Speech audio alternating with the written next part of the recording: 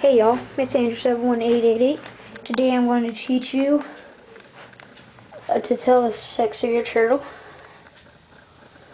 from male and female.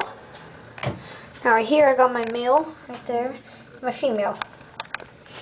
These will work for any type of slider, painted, or turtles that actually bask. I'm not positive that it will work for musk turtles. The tail from a male, the tail will be a lot longer and it'll be a lot fatter, and the nails would be a lot longer than the females. As for the female, they will essentially have a skinnier tail and very shorter nails. The males will get pretty big, but the females will get bigger.